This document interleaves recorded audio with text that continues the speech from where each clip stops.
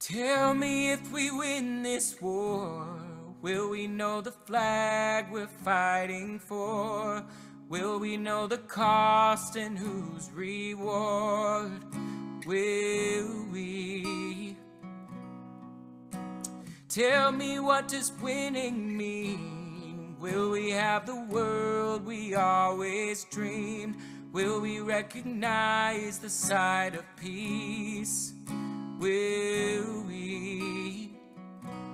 And I know we're not the sins of our fathers, nor are we the broken hearts of our mothers. I know we can change the path, reclaim our last good chance to save our lives when we rise. 1, 2, 1, 2, 3, 4.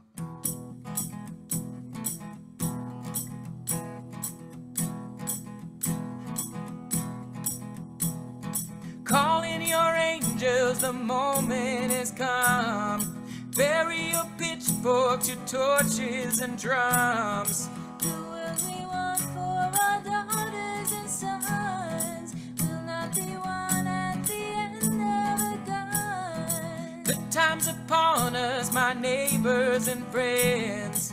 Tell a new story and bring to an end all of this madness and mass discontent. But we're the ones who ascend. We are the ones we've been waiting for, and we can't stand to wait no more. We are united with open arms and eyes. Together we will rise. Make way for youth, they're already prepared. Courage and truth, they are already theirs. Answers within them will soon come to bear. All that they need is to be made aware. It's time to move, it's a time for rebirth. It's time to prove what humanity's worth. Those who will last must now be seated first, for they're the ones who inherit the earth. We are the ones we've been waiting for, and we can't stand to wait no more. We are united with open arms and eyes. Together we will rise. We will not ask for permission. We are the answer that's given. We are the ones who will return. We are the hope of the living.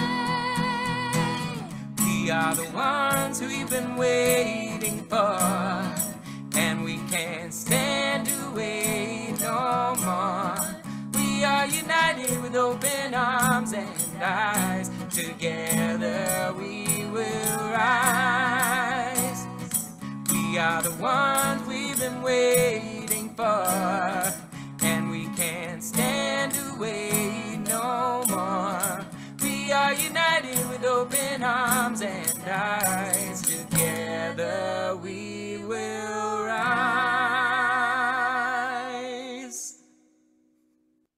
All right. Welcome, everybody. That was the 2023. Yeah, jazz hands. There we go. You guys are doing great already. The Braver Angels 2023 Songwriting Contest winner, Ben Karen. And I'm seeing in the Q&A box that the chat isn't working for most folks. We're working on that. But you can see that even just from those who are finding it possible to chat, we have folks from all over the country, and that is pretty much always the case. So we'll keep working on that chat setting, and I'm gonna go ahead and share more about this great event that you're all here for. So thank you so much for joining us this evening. There it goes. Yes, Dayton, Ohio, Seattle, Lancaster, Wisconsin, California, Montana, Oklahoma. I love this. It's just, we always have people from like literally everywhere.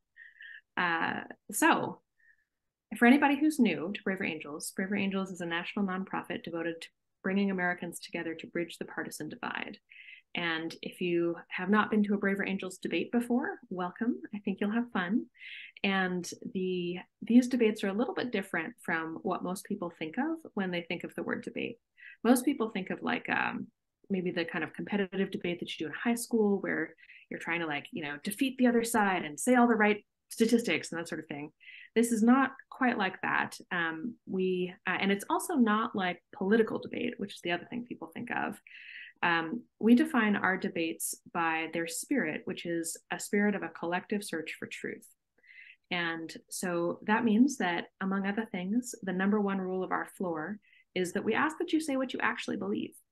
And so that's reflected in questions and in what our 5 fabulous panelists have agreed to speak to tonight. Another thing that's true about our debates is that, so this is a panel debate. We also do community debates. And in this style of debate, we have, some pre-selected speakers, but anyone is welcome to ask a question. And so you might think that the way that you do that is by putting it in the Q&A box. That would be a reasonable thought. However, we're doing it a different way tonight. And that's so that we can make sure that we have a red and a blue filtering the questions to make sure that both sides are represented. And so in order to ask a question, you will want to use a link to a Google form, which has just gone into the chat. So what I would recommend is that you click that link now and just keep that tab open, because it's very simple. It's like your name, are you willing to ask the question, and what's your question? And so I would just have that link be open, because then at any point during the debate, if you're like, I wonder, it's right there, and you can just go right into it. So don't use the Q&A box, use our link, and we'll put that into the chat periodically in case you lose it. So tonight we have 5 spectacular panelists, and we were originally planning on having 6. And so there's one small change, which is that sadly, Hans von Spakovsky let us know about 45 minutes ago that he has a family situation that means he can't attend tonight. We're sad because he's cool and fiery and has very interesting things to say, but we are still including the materials that he sent in as a resource in the resources that we'll distribute at the end of this debate. And panelists, as you know, you can refer to his arguments in that paper or otherwise as you see fit. So for the adaptation we're making to that is to reflect that is that so that the affirmative and negative sides are still equal, we are splitting his time in half and giving it to the other 2 negative speakers. So you'll notice a little bit of asymmetry in speaking times, and that's to reflect this change. So we have 5 fabulous individuals who are still here and will be educating us and inspiring us about ranked choice voting tonight. And so just going to introduce them for you. So John Aldrich is the Pfizer and Edmund T. Pratt Jr. University Distinguished Professor of Political Science at Duke University. Aldrich is known for several books and articles on various topics, including political parties, partisanship, and electoral systems.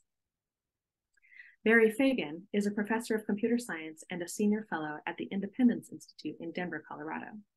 Fagin's columns have appeared in many newspapers. He is the author of scholarly papers on a wide variety of scientific and social topics, including ranked choice voting. Scott Kendall is a practicing attorney, former chief of staff to the governor of Alaska, and senior advisor at the Institute for Political Innovation. Kendall is known for his work drafting and defending a 2020 ballot measure in Alaska. The measure, approved by Alaskan voters, instituted an open primary system and ranked choice general elections. John Ketcham is a fellow and director of state and local policy at the Manhattan Institute. Ketcham has written about the need for electoral reform in New York City, where currently a version of ranked choice voting is used for local primary and special elections. And last but not least, Nathan Lockwood is executive director of Rank the Vote. Lockwood was highly involved in the movement for voter choice in Massachusetts. Now, in his role as executive director at Rank the Vote, he works with volunteers across the country to fight for ranked choice voting systems. So ranked choice voting, as you probably know, is a little bit technical as a topic. And so just to set everybody on a firm foundation as we dive into it, we're going to do two things. We're going to show a very simple video that explains it. It's just like 1 minute. That can be a refresher for those of you who already know. And I found it really helpful just to clarify things. And then we're going to offer a few definitions of terms that may come up during the debate. So Natalie, if you would go ahead and show our 1 minute explainer video, that would be great.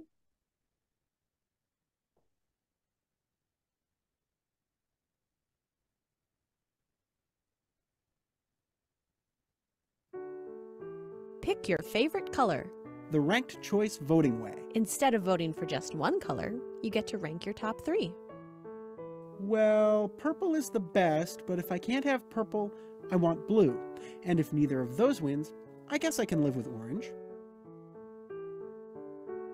Now, let's count up everybody's votes. Under ranked choice voting rules, it's not enough just to get the most votes. You need a majority. More than 50% of the votes. Purple's ahead, but it has only 7 votes. It needs at least 11 to win. So we eliminate the color in last place. Sorry, orange fans, we're going to your second choice. 2 more for green. 1 for purple. But no color has 11 votes yet.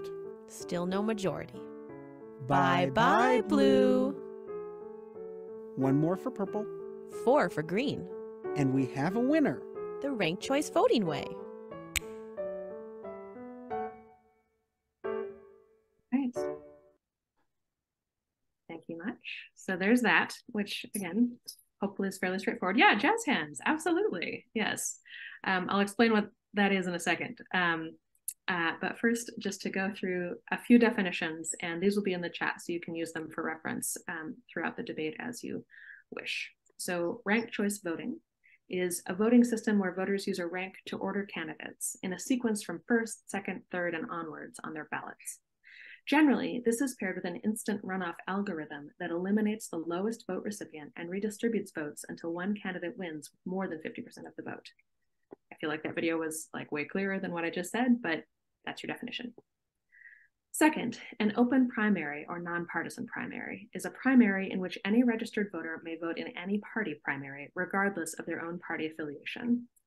It's a primary in which all qualified candidates are listed on the same, a nonpartisan primary is a primary in which all qualified candidates are listed on the same ballot, and any registered voter can vote for any candidate with a pre-selected number of top vote recipients, 2 to 5, moving on to the general election. Top 5 voting is an election method where the top 5, or whatever number, of top vote recipients advance to the general election, usually from a nonpartisan primary. Proportional representation is an electoral system under which subgroups of an electorate are reflected proportionately in the elected body, producing mixed representation reflecting how votes are cast. And the spoiler effect is the effect of vote splitting between candidates who often have similar ideologies, resulting in an opponent of both winning. So like I said, those will be in the chat, and you can use them throughout the debate for reference. A couple of final notes for how you can participate tonight. So we know that there are hundreds of you out there, and we're very happy to see you. And because this is a webinar, you will not see yourself on the screen. However, we do want you to ask questions if you're interested. So the link is once again in the chat. Thank you, Leslie, for sticking that in there. And like I said, I recommend that you just have that up in a tab. And if you do want to ask a question, so we use a simplified version of parliamentary procedure. If you've been to a Braver Angels debate before, you're familiar with this. And there's really only one rule that we take pretty seriously, and it's called addressing the chair. So as it says in my little Zoom handle, my name is Madam Chair for the rest of the evening. And anytime you're talking, you're going to talk as though you're talking to me. And I just get that privilege. So what that sounds like is if John had just given a speech and Barry was going to ask him a question, rather than saying, John, you said this, Barry would say, Madam Chair, the prior speaker said da da da da da, or Professor Aldrich or whatever said blah blah blah. My question for him is X. So you just have to put it in the third person. And so if you are selected for a question, what'll happen is we will bring you into the room and unmute you, and then invite you to ask your question that way. So, Madam Chair, the prior speaker said X, my question is Y. And then the last thing, which you've already seen, is jazz hands. So these are jazz hands. We also accept spirit fingers, and they are our way of showing approval. And so I will invite you to offer jazz hands to your fellow panelists throughout the night. And folks at home, I actually recommend using them too, even though, like, if you're watching with someone, I guess somebody will see you. I actually like do these at my screen sometimes. It's a problem. I used to do them at dinner with my ex, and he'd be like, what are you doing? We're right here. But anyway, so what that's for is just anytime that you like a thing that someone said, or something's funny, or you're like, yeah, I really agree with that, or you just want to show some respect, give the speaker some jazz hands. That's how we do that. So without further ado, I'd like to call on our first affirmative speaker. Yes, jazz hands already, exactly. Nathan Lockwood. Nathan, you have 5 minutes. Go ahead and unmute. Go for it. All right, thank you, Madam Chair. So my name is Nathan Lockwood, Executive Director of Rank to Vote. So yeah, the reason why Rank to Vote was founded, and what reason why we're working on ranked choice voting, is that politics feel very broken right now for most Americans. Part of that is that the stuff that everyday people need the government to facilitate or get done is not getting done reliably, and that takes a toll on people's lives and their ability to fully enjoy their lives. And I think the other thing, and that I think folks in Braver Angels would recognize, is that there's a really high level of political polarization and, negativity and discourse that feels like way beyond what one would want or expect. And it turns out that, it turns out that a lot of this can be attributed to the way we vote. Amongst advanced democracies, America's voting system is really amongst the worst in the world. We use a system of voting that is called plurality voting, sometimes called first past the post, mostly in single member districts. And we're really one of 4 advanced democracies that are still using this. Plus Great Britain, Canada, and India. The rest of the world has moved on to use more advanced voting systems, most of them incorporating elements of what's referred to as proportional representation, and a couple of them using ranked choice voting. So why did we choose, amongst the better voting systems out there, why is Rank to Vote working on ranked choice voting? Well, we see ranked choice voting as a good, America's been voting the same way for the last 200 years. It was a voting system that was set up with very good intentions to create a democratic system.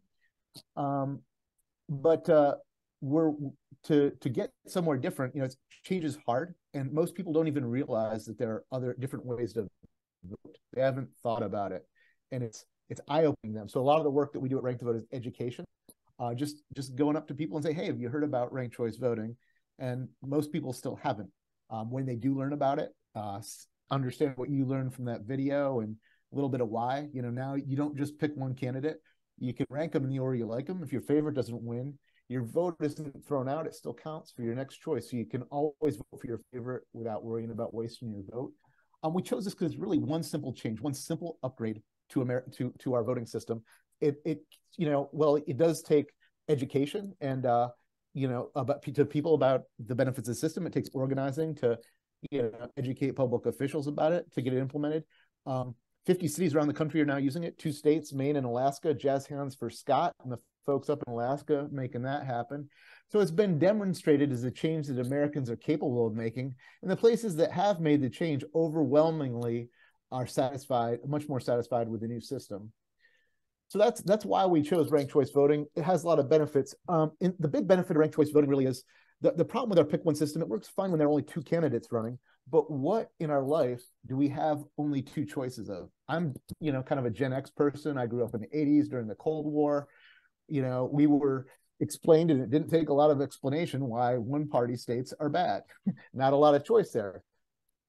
2 choices is better than just 1 choice, but it's still not a lot. And when you can only pick one, the fact that our voting system breaks down as soon as you add an additional choice, because when you add that 3rd candidate, they may hurt of the other two more than the others. A great example is Florida in 2000, Ralph Nader, Al Gore, George W. Bush. Obviously, the main contest is between Bush and Gore here. Election comes down to Florida, and George W. Bush wins this election by 500 votes. You couldn't make it any closer. 500 votes and not a majority, like 49% or something. Meanwhile, Ralph Nader gets 100,000 votes. Democrats were freaking out about Nader running from the beginning because they sensed that if he ran, he would penalize Al Gore. He would take votes that would otherwise go. And exit polls suggest that they were correct, that about 45% of Nader voters would have voted for Gore, 25% for Bush, 25% would have voted net. Al Gore would have picked up roughly 18,000 votes and won Florida, won the presidency, and done so with a majority support instead of like Bush did without a majority support. This is a nonpartisan issue. It cuts both ways. If you dial back to 1992, George H.W. Bush, his campaign folks felt Ross Perot's participation kept him from winning and allowed Bill Clinton to win with just 43%. So the beautiful thing about ranked choice voting is it fixes that flaw in our current system. You can now have more than two choices. And with ranked choice voting, you could, if you're a Nader voter, you could rank Nader first and Gore second. If you're a Perot voter, conservative Perot voter, you could vote Perot first and Bush second. So it opens up our system to a wider range of debate, more legitimate candidates, potentially more legitimate parties. And there's some other benefits as well, but basically it breaks out of that limited choice paradigm. And that's really, so the fact that it's an easy adaptation to our current system and starts to open that system up, we feel makes it a natural kind of next step reform for America.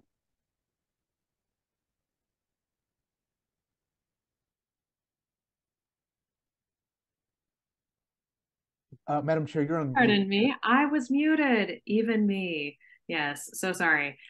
Let's give some jazz hands to our excellent first speaker. Thank you so much, Mr. Lockwood. I'm just going to remind everybody how you ask a question, and then we're going to have a couple. So the way that you ask a question in our form of debate is there are a couple pieces of it. The first is that you need to use our form. So you submit questions through the form, and the link has gone into the chat a couple times. It looks like it's just gone in there again.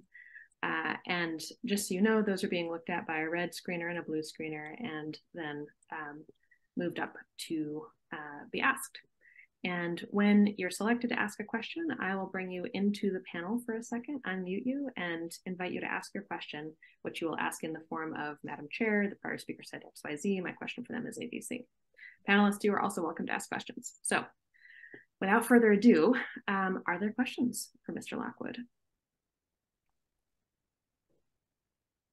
I see one from Mr. Waugh. Give me a second just to bring you into the room. Also, I hope I'm pronouncing that correctly. W-A-U-G-H.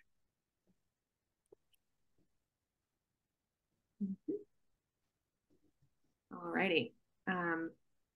So go ahead and unmute yourself, Ms. Jack Waugh. I have permitted you to talk, and yeah, go ahead and ask your question.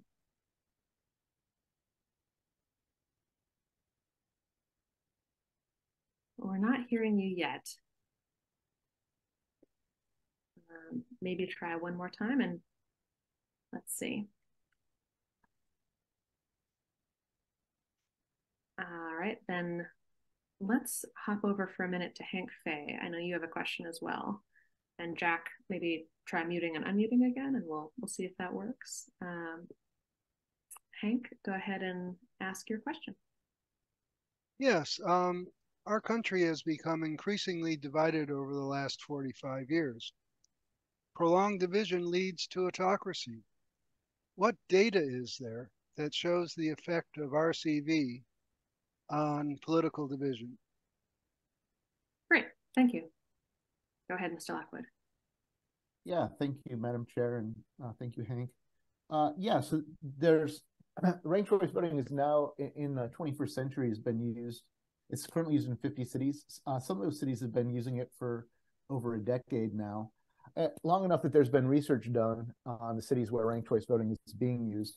And it turns out that ranked choice voting has some positive dynamics that decrease negative campaigning, meaning there are incentives for candidates to talk more about their own virtues and positive stuff, and less incentive for them to kind of do mudslinging and bash their opponents.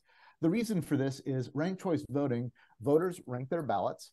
The way we count the ballots is you saw in the sticky note video. To win, you need to get a majority of support from the voters. And if you're running in that election, that means that in addition to getting your biggest supporters to vote for you, you will likely need your opponent's supporters to rank you second or third. In other words, to like you. And so the example, the anecdote that I love from jurisdictions that have ranked choice voting, where there have been campaigns for candidates under ranked choice voting elections, people who have, maybe folks on the phone have door knocked for candidates or participated in campaigns. And in our current campaigns, if you're door knocking for your favorite candidate and you're walking down the street and you see a yard sign in a house that's for the opponent, you're just going to keep walking on by. You know that person's made up their mind. There's no reason to talk to them. Under ranked choice voting, you're going to go door knock that door anyways, and you're going to say, hi, I see you're voting for April. I'm voting. I'm here supporting Whip Leslie, and I'd like to tell you the 5 things that April and Leslie agree on, and ask you to choose Leslie as your second or third choice. So this is emphasizing areas of common ground and agreement, as opposed to just only talking about the areas of disagreement. And I think anyone who's watched contemporary American debates can see that that's quite different than what we're used to, where candidates seem to want to, agree is something if the other candidate starts agreeing with them, they start disagreeing with a position they maybe liked before the other person started agreeing with them. So and there's been studies of this. The studies have been primarily around measuring voter perceptions of negativity in cities that use RCV and cities that don't, or measuring it before they started and afterwards. And there's been significant measures of decreased negativity, decreased perceptions of negative campaigning. Right. And Jack Wall, we'll come back to you, or Wog. I'm probably just butchering your name. You can't do anything about it. Try unmuting one more time, and let's see if it works.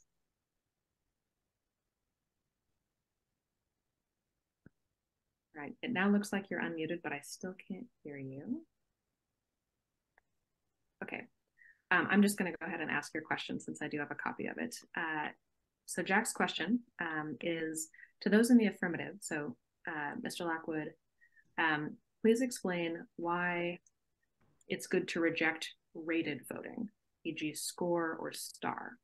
So Mr. Lockwood, if you could maybe explain what that is, and then why you don't, why that's not your method of choice, that would be great. Yeah. So, I mean, the first thing I would say is, there are some things in common between, that you could say are similar between ranked choice voting and score or star. And the similarity is that these methods, all provide the voters with a more expressive ballot. They allow them to express some preference or sentiment about multiple candidates. And with ranked choice voting, they're putting them in order. The other ones, they're kind of giving them a score.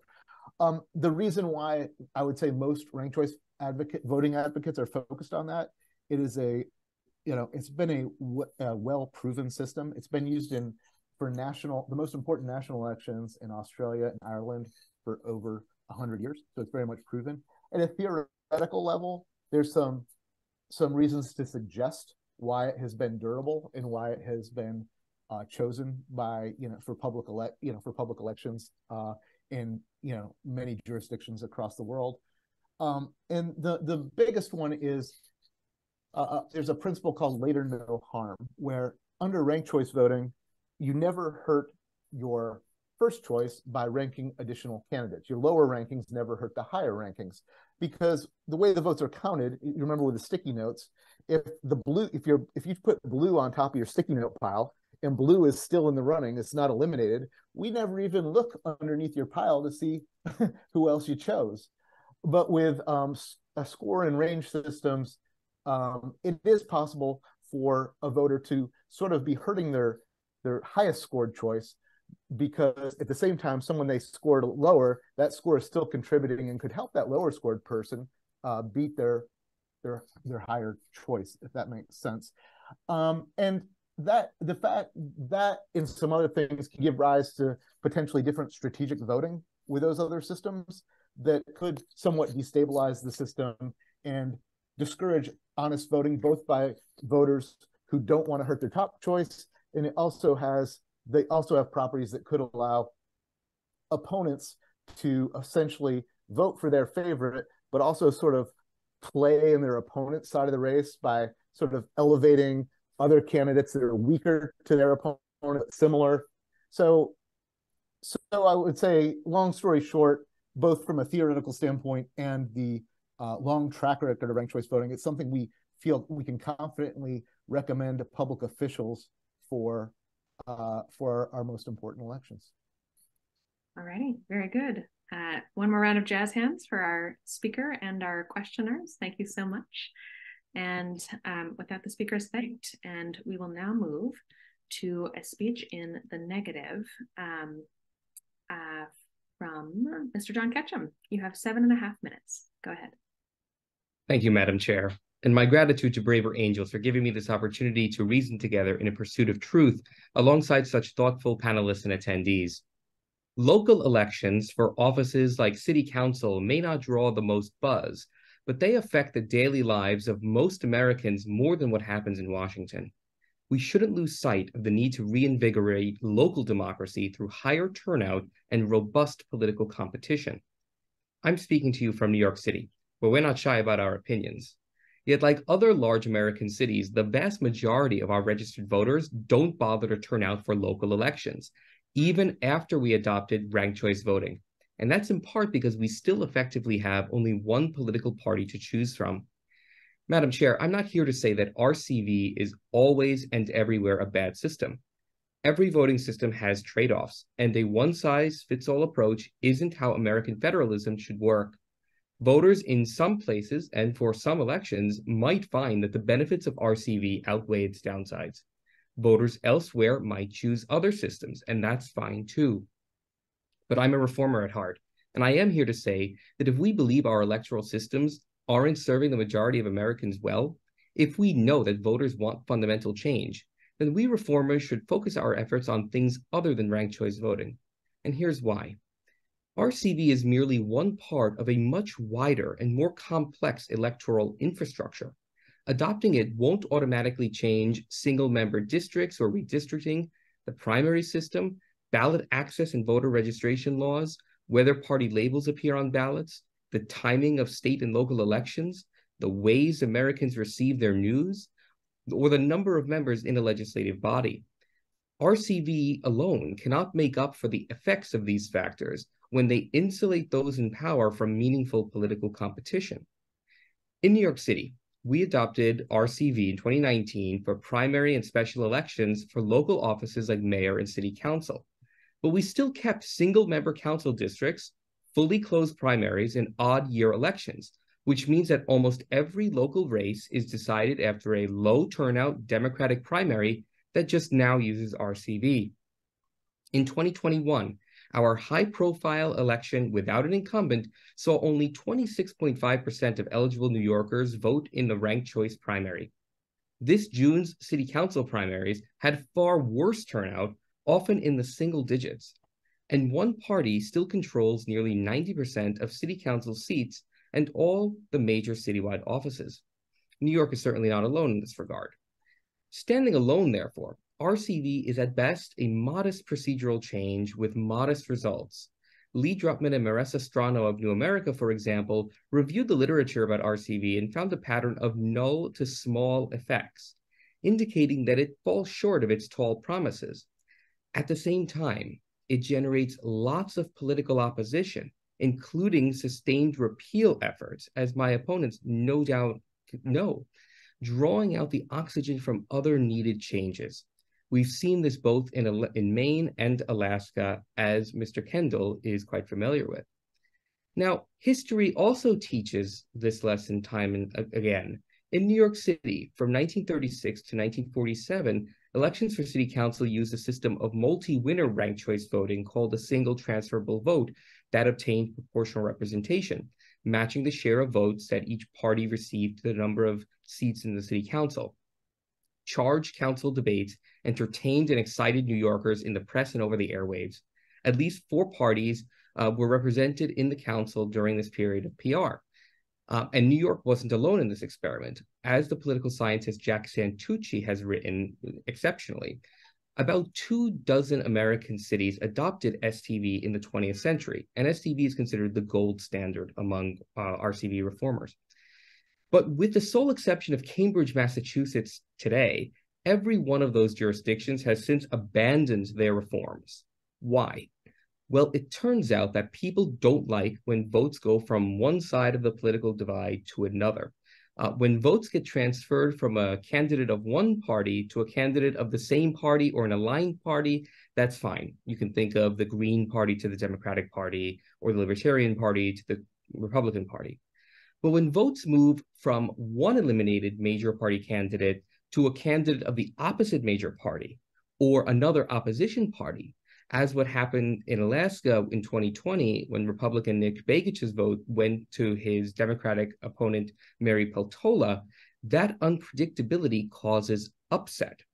And historically, that has meant that both parties coordinate together to undo this system of single transferable voting. Madam Chair, therefore, instead of fighting tooth and nail for RCV, reformers should focus on feasible alternatives with the greatest impact. And here are some ideas. Let's eliminate closed partisan primaries, which 9 states use in the full form, fully closed primaries, to limit those who are able to participate in the nomination process by requiring that you be registered in a particular party in order to participate in that primary. Closed primaries make general elections all but foregone conclusions too often, and they encourage incumbents to take hardline positions for fear of losing to a primary challenger. While we're at it, let's re-examine odd-year local elections, which have far lower turnout than elections held on even-numbered years when federal elections occur. Matching the federal election cycle could, with one simple change, likely double turnout in local races, or even better, especially during presidential election years. And finally, here's an innovation. Let's give voters rich information on ballots so that they can immediately align their values and preferences with those who are running. We can print endorsements on ballots not only from political parties large and small, but from elected officials like the mayor or governor, and from groups like the Chamber of Commerce, labor unions, newspapers, civic associations, and others. We can reinvigorate local participatory democracy by giving these groups a greater say in elections. In sum, Madam Chair, there's lots of upside for electoral reform to bring about a more representative and more effective democracy. We should not foreclose RCV entirely, but let's not pin our hopes on it. And let's make the most of the momentum to reform what will give Americans the political competition they so sorely need and deserve, especially at the local level. Thank you. All right, excellent. Jazz hands for our first negative speaker. Yes, bravo. Thank you, Sarah. So we will go to questions. And panelists, you can raise your regular hand, and other folks. Sandy Hebley, go ahead and it looks like you are unmuted, and you can go ahead and ask your question to me.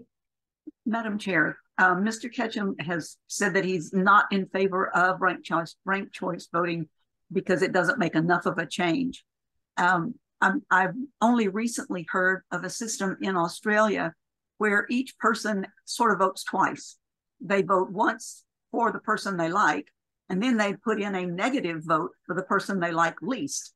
And I agree with Mr. Ketcham that that would be most effective if in open primary setting. But would he find that to be more acceptable than RCV? I'm not familiar with that particular form of voting in Australia. I do know that Australian elections have used a form of the single transferable vote, Ireland and Malta also. But if you look across the globe, most countries that use a proportional representation system, in fact, use what's called a party list system, which necessarily brings in parties to the electoral structure. So instead of voting for candidates and candidates alone, let's say you can vote for an independent candidate, as we're familiar with in the US, you'd have to be part of a party. Now, there are different ways of creating party list systems. You can have a closed list system in which the party committee, you might say the party machine, selects all of the nominees, and then the voter simply votes for that slate of nominees by voting for the party. Or you can have an open list system whereby you can vote for a candidate, and that vote also counts for the party. The party share of the vote gets allocated on a proportional basis, and the candidates who get the most votes within that party get their seats first. So that's how most countries tend to work this out. And I am much more of a fan of those kinds of systems. They're much more tried and true.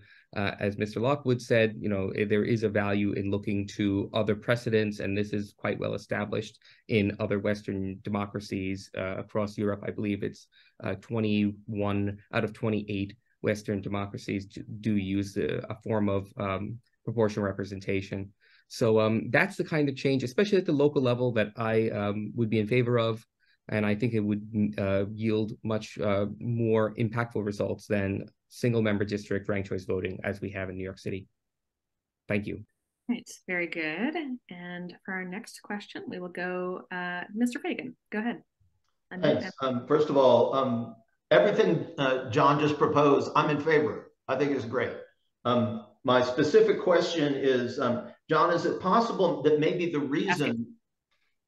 Madam Chair. You have to ask. I'm sorry, Madam Chair, the previous speaker had talked about low turnout in New York City. I'm wondering if he thinks what he thinks about the possibility of the fact that turnout is so low is precisely because local government elections are A, partisan, and B, held in a one-party city.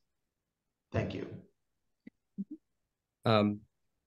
Madam Chair, I thank the speaker for his question. I think we do have a one-party system, but people are discouraged by that. We know, for example, that there is an overwhelming enrollment advantage to Democrats as compared to Republicans or independents.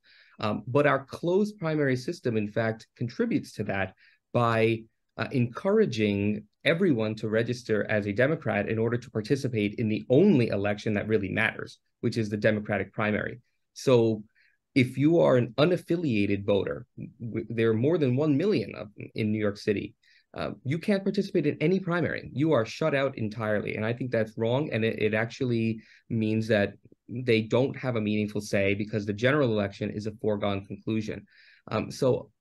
I think that if you had an on-cycle election, you would be moving the needle in a positive direction by broadening the base. But I think ultimately our problem there is with the closed primary system.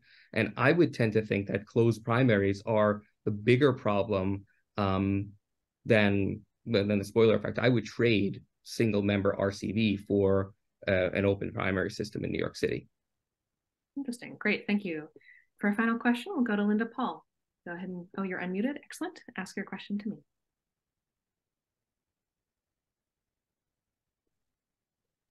We can't hear you yet. Okay, I'm going to mute you. Try unmuting one more time. Okay. Yes. Thank you, Madam Chair. I would like to ask Speaker Lockwood how ranked choice voting at the moment would only ask questions to the person who has spoken. So this question, I guess, really wouldn't work for. I don't think that Mr. Ketcham. The speaker would address this issue. So I'm sorry. No, sorry, I should have clarified that. But keep the question. It probably will apply to the next affirmative speaker. So thank you. Yeah. Okay. Those having been very good questions and good answers. One more round of jazz hands. The speaker is thanked. Okay, we will now move on to a speech in the affirmative from Mr. Scott Kendall. Mr. Kendall, go ahead and unmute. You have 5 minutes. Thank you, Madam Chair. A lot of good conversation here. I fall somewhat in the middle. I actually don't believe that RCV is a panacea. I believe that RCV has actually failed in some areas, and the reasons it failed, as I studied when I was designing what we call ballot measure 2 up here, is that when there's too many choices, you give people 30 choices, they rank 2 or 3, they give up because that's too much for a human brain to process, too much research. And in my research, what I found was human brain can sort 4 to 7 objects. And that's how people think. And so what we designed was a top 4, pick one, nonpartisan primary. The top 4 finishers from that primary election go on to the general. And they're really, considering your last choice will never count, people really just have 3 choices to make. I will say, although I don't agree with John about whether ranked choice voting is valuable, I agree with John strongly that open primaries is the far, far, far more important reform. It's far more powerful. It's far more important to where we are as a nation. The ranked choice voting, in my mind, because originally when I started my work on election reform, I was going to do a top 2 primary. The problem we have here in Alaska, 63% of our voters are not affiliated with either major party. Our political life up here, and probably in many places, is far, far too diverse to be represented by top 2 primaries. So the ranked choice voting just essentially, it exists to sort out the 4 candidates who are on your ballot, so you don't end up electing, basically a crazy person with 27%. It was passed up here in 2020. It was used for the first time in 2022 for both the special election to replace Congressman Young and then in our regular elections. Every single winner out of 62 races, every single winner actually got a true majority, which is to say sometimes in ranked choice voting, there's exhausted ballots. And the hit on ranked choice voting is that, well, you exhaust enough ballots, you have a false majority. In fact, every single winner in every single race in Alaska had a true majority of all ballots cast. Another thing I would touch on is it's not tricky, it's not weird. This isn't really for this panel. I think this panel understands how ranked choice voting works, but there's no algorithm. There's nothing tricky about it. It's essentially a sorting process. And because I'm an elections attorney, I'm probably one of the few people who's actually seen the hand recount of a ranked choice election. And I'm happy to say it's super simple. There's literally, you have several tables set up, but on each table, there's 4 stacks of ballots, one for each candidate. It's announced which one got the fewest. They take that stack and they resort it and reallocate it among the second choices. It's actually literally that simple. I watched them do it. And I've been at recounts of regular elections. It took only marginally longer and it wasn't confusing to anyone there, even some of the candidate volunteers who are not fans of the system. The turnout level in Alaska was the same as historic, so it didn't drive down turnout. We did an exit poll of voters. 80%, even those who didn't like the system, found it simple. And actually, what was remarkable to me, which I never would have guessed, our spoiled votes were actually lower than normal. Out of our entire state, hundreds of thousands of voters, 341 spoiled votes. So people used the system. They found it easy to use. And one of the remarkable outcomes, I believe, is our state Senate has 20 members. The election results were such that we had 9 Democrats and 11 Republicans elected. In the regular world, in the lower 48, as we call the rest of you, that would mean you had an 11-person Republican majority. 3 of those Republicans were very hard right Republicans. And what happened was we have a 17-person, 9 Democrats, 8 Republicans, supermajority in our state Senate. And the 3 Republicans who are very extreme were basically put in a super minority caucus where they don't even have committee memberships, sort of pushed aside. That resulted in a balanced budget and the largest one-year investment in education funding in the history of our state.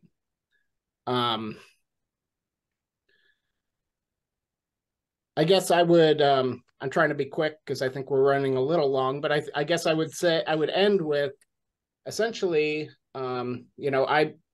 My own background is I'm an elections attorney. I do other work as well. I was Senator Murkowski's attorney in 2010 when she lost the Republican primary and ran as a write-in candidate, and is the only person in the history of the country to actually run as a write-in and defeat candidates from both parties. The only other write-in to win a statewide election was Strom Thurmond, who was replacing a dead person. Senator Murkowski ran against both and actually won the election by 5%. And I was there as we counted ballots. I saw ballot after ballot after ballot from regions of our state where people don't even speak English, with Lisa Murkowski's name spelled perfectly. And the amount of effort to do that beyond the effort in normal voting sort of set me on this path where, long before, this is the Tea Party era, not the Trump era, but hyperpartisanship is a disease. And it's a disease that's worsening. People are getting more polarized. Our belief here is that these free market elections that Alaska has come up with are the cure. And with that, I'll conclude. All right, jazz hands for our wonderful Alaskan speaker. All right, questions? Let's try your question again, Ms. Linda Paul. If you're up for it, I think it applies here. Okay, I'll try again, Madam Speaker. I would like to ask the speaker how ranked choice voting would affect or work with or against the Electoral College in presidential elections. Thank you. It would not impact the Electoral College, except in the fact that you would not have the nadir effect, so to speak. So imagining a world where Florida in 2000 repeats, the nadir votes would get reallocated, and presumably the person who wins Alaska's, 3 tiny electoral votes, that person will have to win a majority of either first, second, third choice votes. That's the only difference. Right. Very good. Mr. Ted Ketcham. Go ahead. Madam Chair, thank you very much. I would like to ask the last speaker, given the desire to move away from plurality voting, why was plurality voting chosen for use in the Alaskan open primary? It was chosen for the very same reason that the open primary, the top 4 primary, was selected to begin with. In the special election to replace Congressman Young, in the primary, there were 48 candidates. No human being on the face of this earth is going to choose amongst 48 candidates. The thought in the primary is very, very simple. Pick your favorite. Follow your heart, pick your favorite. And with a large enough field being 4, some have advocated for 5, but with a large enough field, the viable candidates rise to the surface, as opposed to a situation where, really where I have seen ranked choice voting fail is punishing voters by giving them a ballot in which they're asked to rank 10, 20, 30 candidates. In this case, it would have been 48 candidates. So it's a mechanical process to keep people engaged. I always compare it to, I was trying to create a voting system that makes decisions the way I make decisions in my life, which is I'm going to buy a new car. I go to the car lot. I don't test drive 38 different cars. I say, hey, I want a pickup truck. I'm going to try the Toyota Tacoma, Nissan Frontier, Honda Ridgeline. I'm going to try those 3. Whichever one I like best, I'm going to get, rather than have to try things or rank things that I have remotely no interest in whatsoever. And that's a contrast, of course, to the party system, the plurality system, which, in my mind, the reason I call our system free market elections is the other system, it operates like Soviet Russia. You go to the car lot and there's a beige sedan, there's a gray sedan. Those are your choices. You don't like it, you want a pickup truck, tough luck. And so that's really the reasoning behind it, is simulating the way the human mind actually sorts things. I support all arguments based on pickup trucks. Thank you. I would now like to go to Jennifer Roberts. Go ahead and ask your question to me.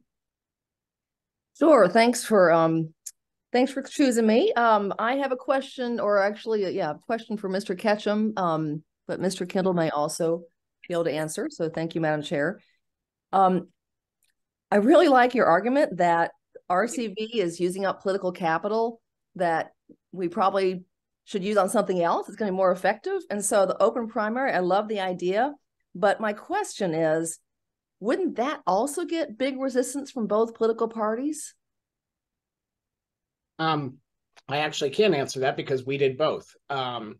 So we did both at once, plus we prohibited dark money. So our enemies proliferated, as you might imagine. We actually, to show how independent-minded Alaska voters are, we were formally opposed by Republican Governor Mike Dunleavy. We were formally opposed by his recent opponent for governor, former U.S. Senator Democrat Mark Begich. They both opposed us. We were opposed by Alaska Right to Life. We were opposed by Planned Parenthood. So really, you will get opposition. And the question is, can people decide a better way? Here they did. We did have the support of the League of Women Voters. We had huge support from labor. But the most significant thing, the reason we won the race, Alaska Natives make up about 25% of our electorate in Alaska. We're the most diverse state in the nation, which most people don't realize. The Alaska Native vote for us, as you went through Alaska Native regions of the state, we were down 12 points on election night. And as the ballots came in from rural Alaska, predominantly Alaska Native regions, we won those areas 2-1. They wanted something different than party control. And I was very proud of that. And regardless of the fact that she wasn't my first choice, I was also very proud of the fact that then the very first time we used the system, we elected an Alaska Native woman, in fact, for the very first time in the history of the country. And that's Congressman Mary Peltola. All right, wonderful. Excellent questions and excellent answers. Thank you so much. Speakers thanked. So we will now go to our next speech in the negative from Mr. Barry Fagin. Go ahead, you have 7.5 minutes. I'm actually in the affirmative. Oh, forgive me. That is my mistake. Dr. Aldrich, so sorry. You have 7.5 minutes. Barry, you will have 5 minutes. Yeah, okay. Go ahead. Thank you, Madam Chair, and thank you for doing this. I appreciate you have a nice audience. It's a wonderful thing to be involved in something like this. Let me start with a couple of, I'm a professor, you're going to get that, context settings. One of them is that I prefer ranked choice voting to plurality voting myself. And I'm going to have a set of reactions in the negative that are fairly similar to John Ketcham's. Second thing, when the nation was young, the first 50 years, as late as 1840, over a quarter of the members of Congress were chosen in a non-plurality winner-take-all single-member district way. So we have a long tradition, not a longer tradition, of course, a more continuous tradition of single-member districts and plurality voting, but we have an original position that also includes other voting systems. Why did in 1841 or 42 in that Congress, did the Congress choose to enact a law that mandated in ordinary circumstances single-member districts plurality rule? It was the first time we had two political parties that tried to appeal to large electorates. So it's the first time we had an election involving what we have today, a Democratic Republican Party. And at that time, it was the Democrats and the Whigs. But they recognized that the political parties gain by having single-member districts and plurality rule, just as has been talked about here. But that's also going to be relevant for understanding potential, and I'm afraid all too likely, consequences at some time for ranked choice voting. The biggest positive, the way I put the biggest positive for ranked choice voting is it allows the public the voter to express more of what they care about in politics. You have more information coming from it than you do from a dichotomous choice. That's all to the good. As has been pointed out, you can be overwhelmed by choices. I once had the good fortune to give a talk in Australia. And the first question I had was from a political science professor who said, I just came from having to vote for 129 candidates, and my ballot would be considered spoiled if I didn't rank all 129 of them. So you can get carried away, but that requires, judgments, much like the way the pro speakers have talked about this, Madam Chair.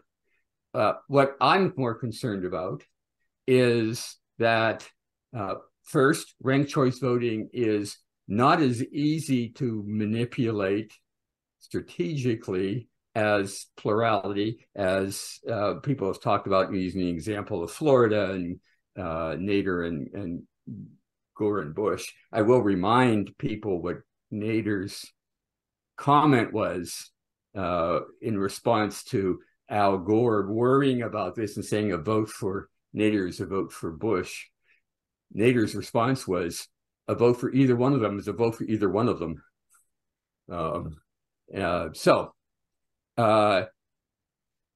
Think what happened in the Republican Party in the last few years as MAGA forces have tried to exert control over the party.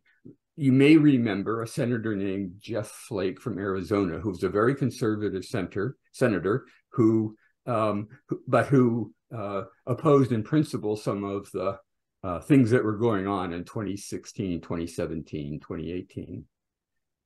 The Republican Party generally, the president, but the Republican Party, MAGA Republicans went after Flake. Now, you might say that was, the reason that's important is because that is the consequence of ranked choice voting and trying to manipulate it to your advantage. Suppose that there are three candidates. There's a Democrat, there's a MAGA Republican, there's a Jeff Flake Republican. If the way you manipulate the system is you get people who would like Jeff Flake better than the Democrat to push Flake down towards the bottom of the list.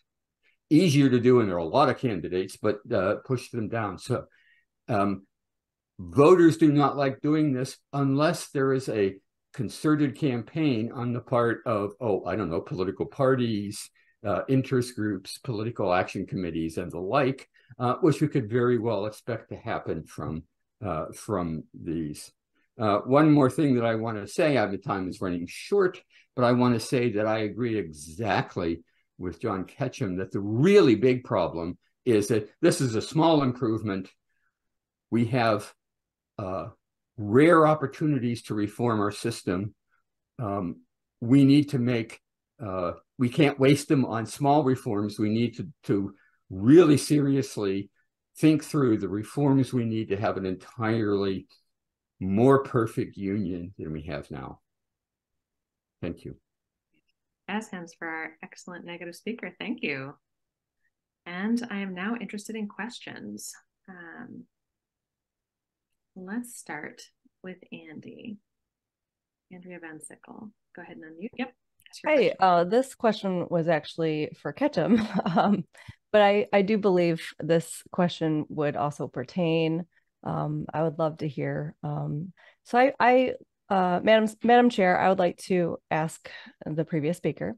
I live in a state where candidates are not required to win by a majority, meaning that the more candidates on a primary ballot can result, and often does, where someone will win, for example, 32%, when the majority that came out to vote didn't vote for that person. And now that they're representative. Are you in favor or against candidates winning by the majority vote? And two, are you in favor or against runoff elections? So I'm just going to have you rephrase that. Is he in favor of or opposed? Oh, yes. Sorry, Madam Chair. Thank you. Sorry. Yeah. Yes. Right, So first, a ranked choice voting is also called quite often an instant runoff.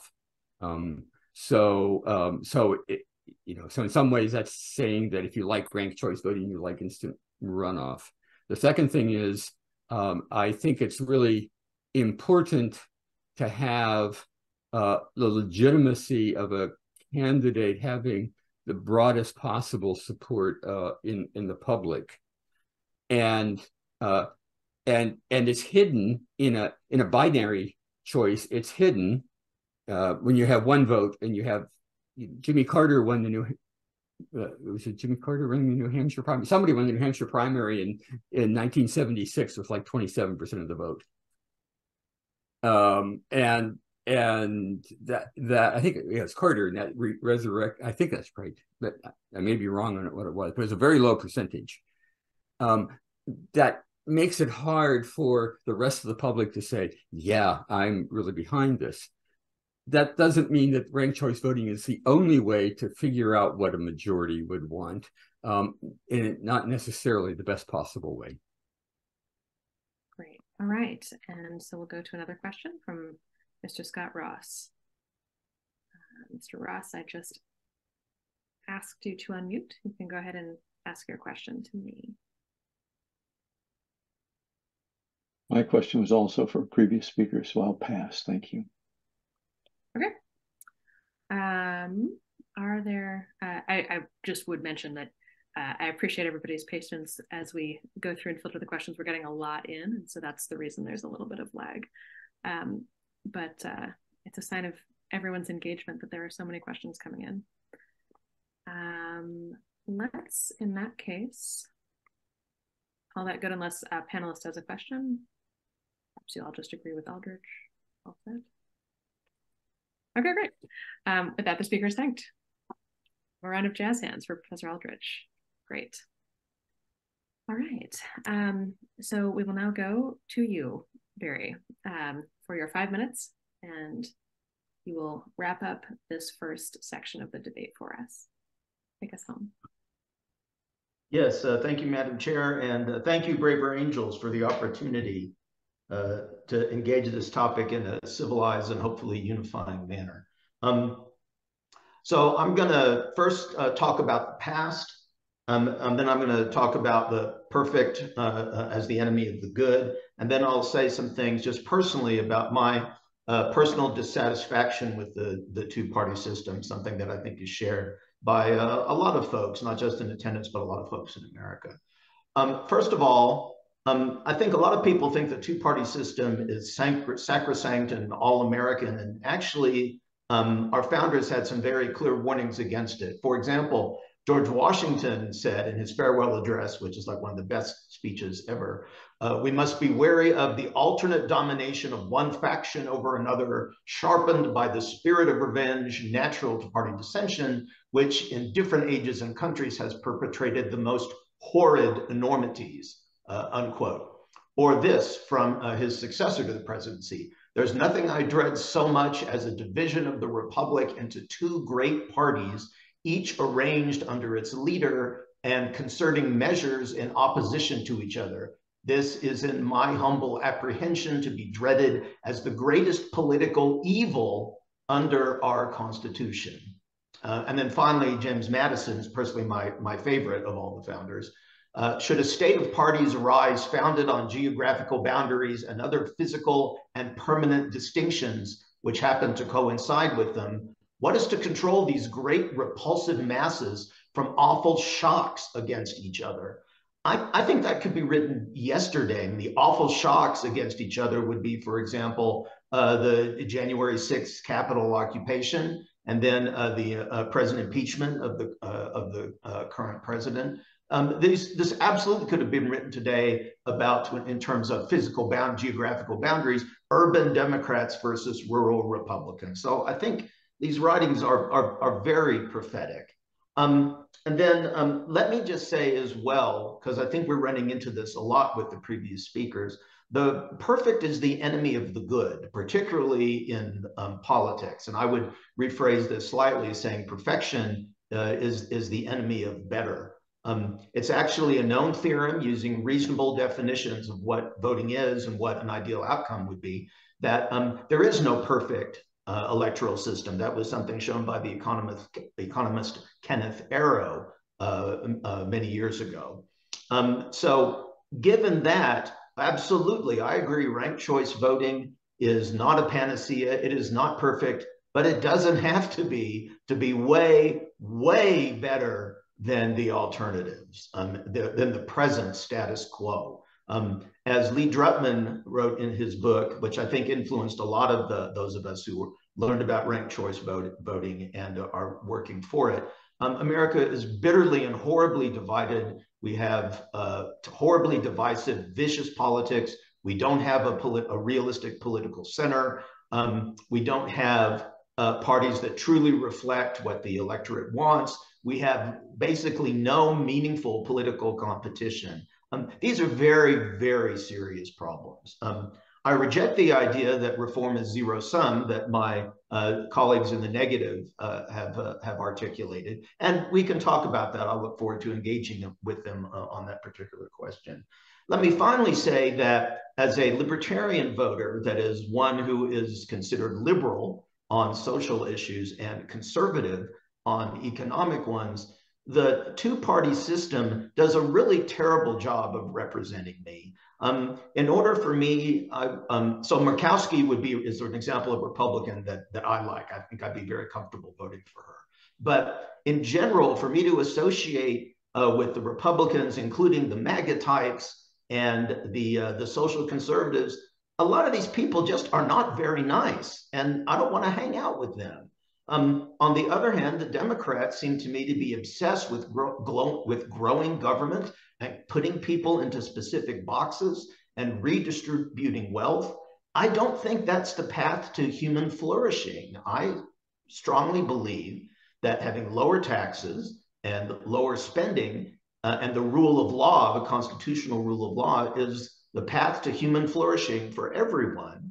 And that's what I support. So the two-party system really does not represent me particularly well, and ranked choice voting gives me a voice in a way that the present system does not. And let me just point out that we have a red screener and a blue screener. That's nice. Where's the purple screener? Where's the screener for people like me? So I'll just, I will put that out there. So again, thank the speaker. Thank you, Madam Chair, for the opportunity. And I look forward to engaging both with the audience and with my co-panelists. Thank you. Jazz hands. If you're volunteering for the purple screener also, great. I'm joking. Anytime somebody suggests that thing, I'm like, great. You'll do it. It's my job. So questions for the speaker. Let's start with Mary Dobbins. I just have to bring you into the room and go ahead and unmute and ask your question to me. Hi, can you hear me? Yes, ma'am.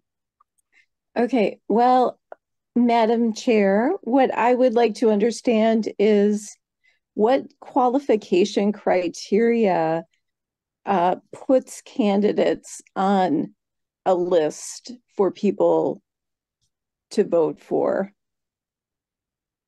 Okay. Mm-hmm. So that's going to depend a lot on how the system is actually implemented. And I'm hoping my colleagues with more hands-on experience in these matters can answer that question. But that said, that's independent of ranked choice voting.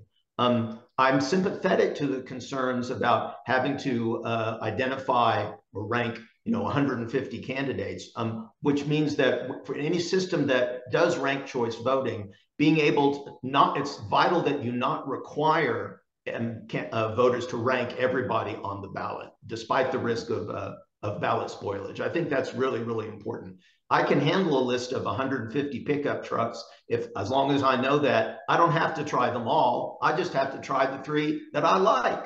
And that's it. It's no big deal. Now, That said, to the question again, that's the best answer I can give is simply that that's going to depend on the system, but it's independent of ranked choice voting. I suppose one possibility would be using party lists, as one of my colleagues have mentioned. That's one way of resolving that problem. That may be an inadequate answer. If so, I apologize, but it's the best answer that I have handy. Right, you get extra points for the pickup truck reference. Thank you. I'm trying. Yeah, I heard it. Okay, we have a couple sort of more clarity-oriented questions, so we're going to do a few more here, but I think they're quick. So first, Alan Falk, if you would go ahead and ask your question, that would be great. Which question was that? Oh, the first one? Yes. I wanted to know whether or not any of the panelists would have an answer to the question, if I go to vote and it's an RCV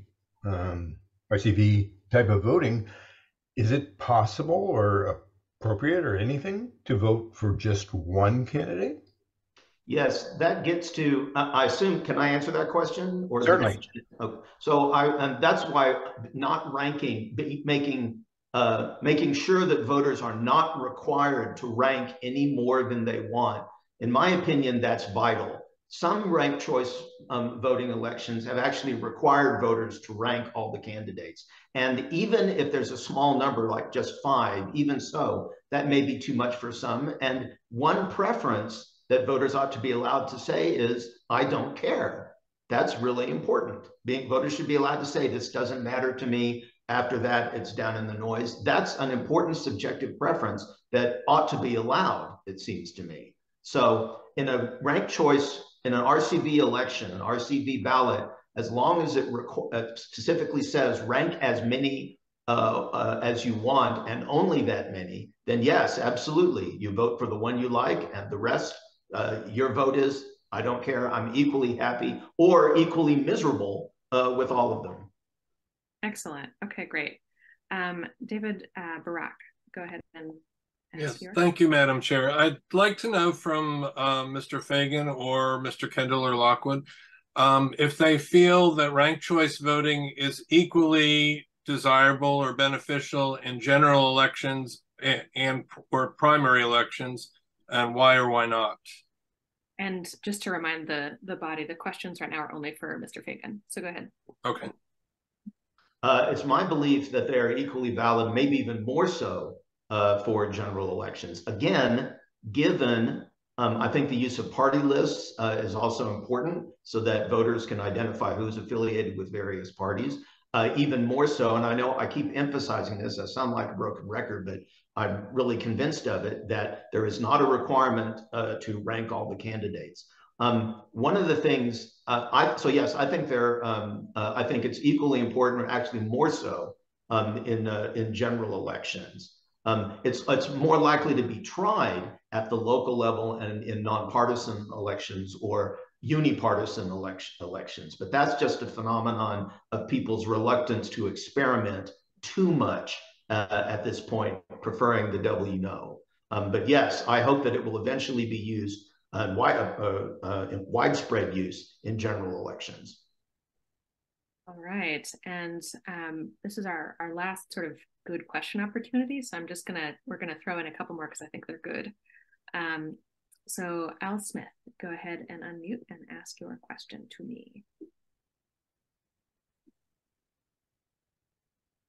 I'm hitting ask to unmute for you. Okay, you work on that. Let's go to Vahe. Vahe, I think you're already unmuted, so. I am, and very good job pronouncing my name too. So my question is ranked choice voting more or less corruptible by political dark money than plurality voting? Now, if I were an oligarch with a few $100 million in Bitcoin and felt very strongly about an election, which system would I prefer be in place? Funny you should ask, is I wrote a paper that addresses exactly that question, and it'll be in the references at the end. I apologize for posting a reference out of order. So first of all, let me just be clear. When you talk about corruptibility, the system, the vocabulary, the term that political scientists use is strategic voting or tactical voting. That is, voting to achieve voting in some way different from your preferences in your personal preferences in order to achieve some larger result. So all systems, I regret to say, are vulnerable to tactical voting, are vulnerable to corruption in that sense. There is no perfect voting system, and we've known that for a while. That said, I believe, and I spelled out in my paper why, that RCV, for a variety of reasons, is to be preferred.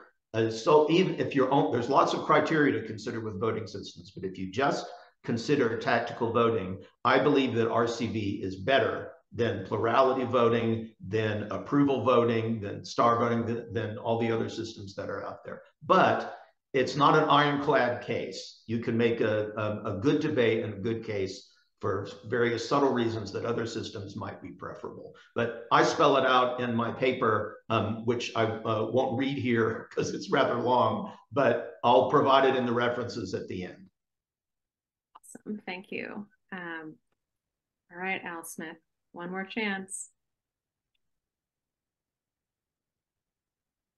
I think I'll go ahead and just read your question because it looks like the unmuting isn't working.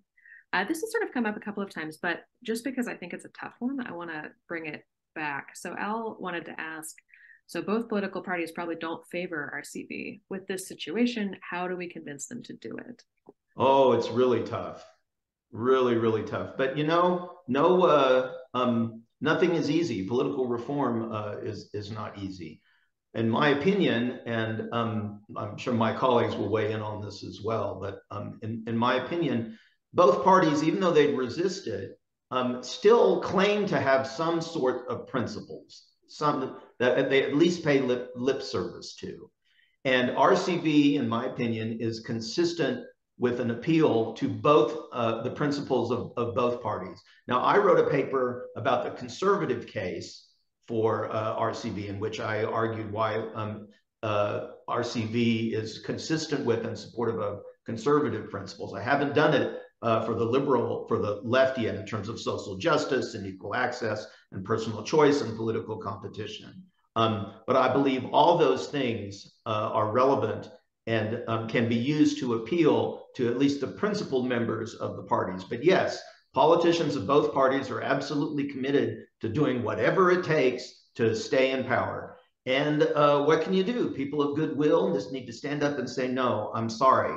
I'm not going to do that anymore. I'm not going to stand for that anymore. This is important to me. And that's what I think Braver Angels is all about. And Madam Chair, if I might, I'm delighted to answer questions, but the sole fact that I went last seems to me to be grossly unfair to my colleagues, both the affirmative and the negative. And I hope there'll be an opportunity for members of the audience to ask questions to individual panelists directly.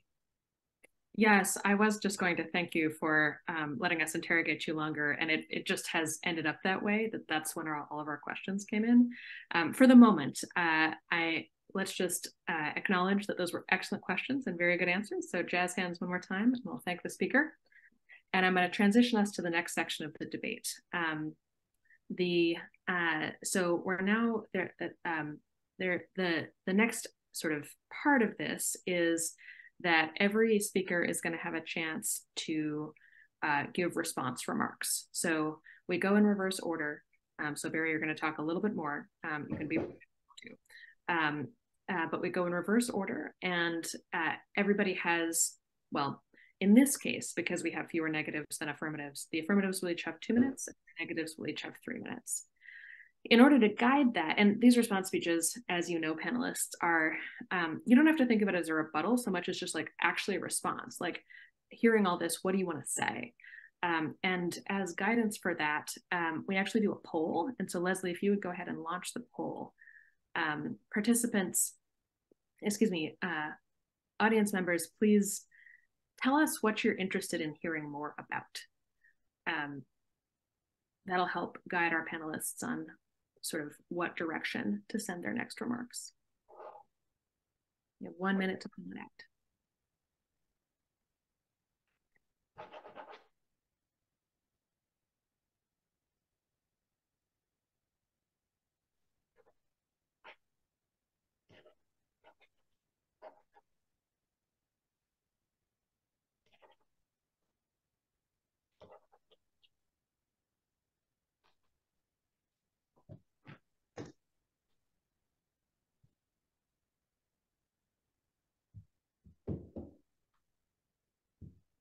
All right, about 10 seconds.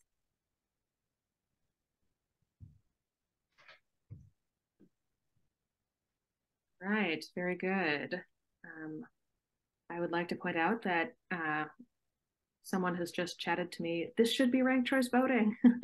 So sorry about that, folks. But let's see what we got. Yes, exactly. Jazz hands for real.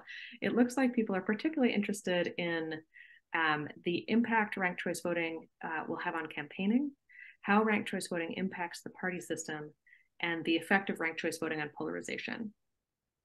Sort of next up are how shifts to ranked choice voting, however, would impact voters, the impact on election security, and the constitutionality.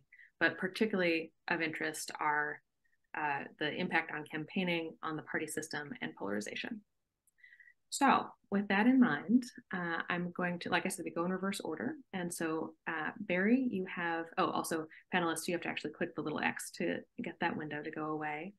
But Barry, I'm going to come back to you for 2 minutes and say whatever. Yeah, okay. So it's my belief that ranked choice voting improves the quality of political campaigning for reasons that have already been cited. And I think I also broke the rules and posted at least an anecdote about that happening, where candidates have actually encouraged people, if you're not going to vote for me, vote for this person here because they're also nice and we agree on a lot of things. Kind of imagine that kind of civility in modern political discourse today.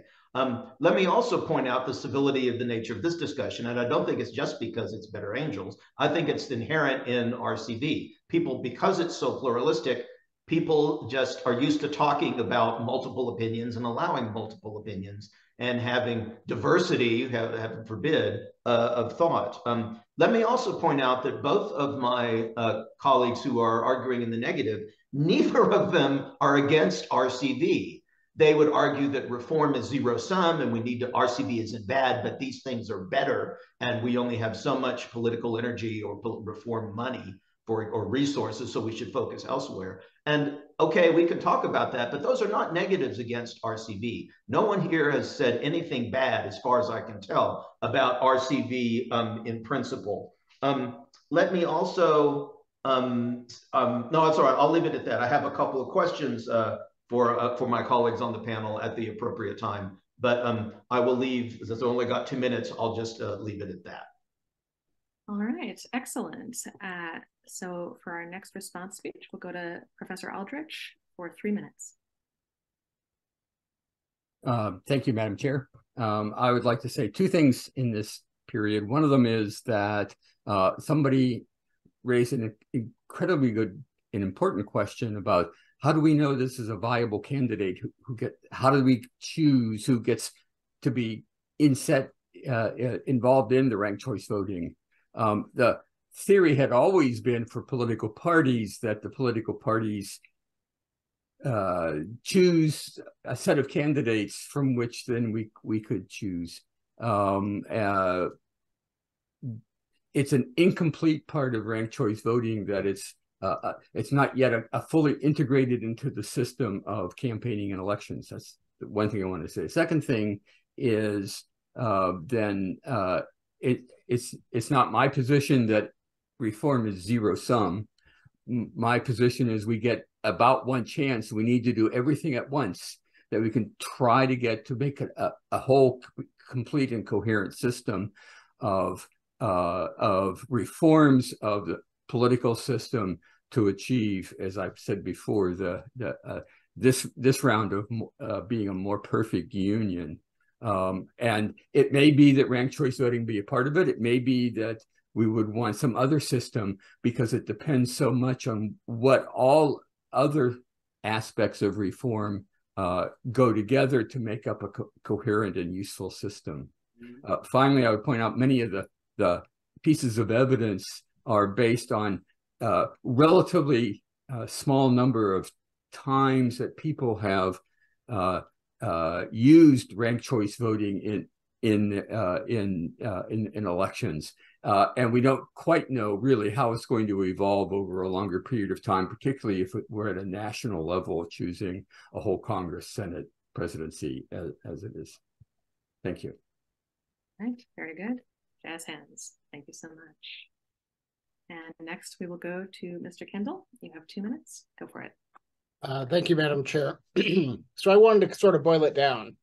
Ranked choice voting asks you a relatively simple question for all we talk about this. The only question it asks you is, your candidate can't win. Do you have any opinion about the remaining candidates? That's it. And sometimes the answer to that is no, and voters aren't required to rank anyone else.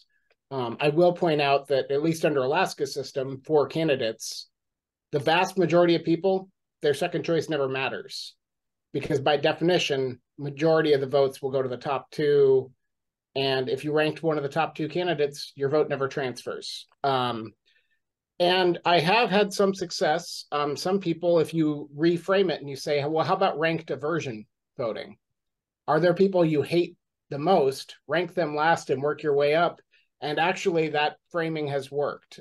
When people are confronted with that, they find, especially in Alaska's system that allows multiple Democrats, multiple Republicans, as we saw in our US House race, Republicans can be very, very different from one another in temperament and policies and so forth. And you saw this behavior in particular where a number of people ranked Mary Peltola after the Democrat after ranking the Republican first. You know, maybe that's an artifact of Alaska being 60% independent. I don't know. But I do think the entire world acts as though politics is two-dimensional, left to right. It's three-dimensional. Maybe it's four-dimensional. There's charisma, there's funding, there's professionalism, there's attitude, there's empathy. It's not as simple as a bundle of, you know, checking the box on 5 conservative policies. There's so much more to it than that. I wanted to give just a couple quick examples from Alaska because I think they're instructive. Under the old system in 2020, a state senator named John Coghill lost his election. John Coghill's sort of a legend in Alaska. His father, Jack Coghill, was one of the original signers of Alaska's Constitution. And what happened was he lost because only 9% of his electorate voted in his primary, and 5% of his electorate chose to vote for another person. So 5% chose for everyone else. There was no competitive general election. 5% of his district decided who their state senator was going to be. Another example is State Senator Kathy Giesel. She was a very, very conservative governor, or very, very conservative state senator, like the most conservative, you know, pro-life, soup to nuts. Our governor proposed cutting funding for our university system in half. She thought that was a bad idea. He came out against her, endorsed against her. She lost her primary. She immediately ran again under the new system, and she won. She's now the Senate Majority Leader. And the story she told me, which I found incredible, was she loved running the second time, or this time under the new system. She said, I threw out my walk sheet. I knocked on every door because I wanted their vote. I wanted their second vote. I wanted to hear their concerns. She said it actually went faster and was more pleasant. Isn't that what we want? Another example, Mary Peltola, Lisa Murkowski, statewide Republican, statewide Democrat, endorsed each other. Where on earth does that happen? And isn't that what we'd want to happen when two people like each other and actually are voting for one another? And then the final example is we actually had 2 campaigns for governor, and they actually paid jointly to put up a joint ad. And they actually said, vote for me, but if you don't, rank him second, and vice versa. That's the change we need.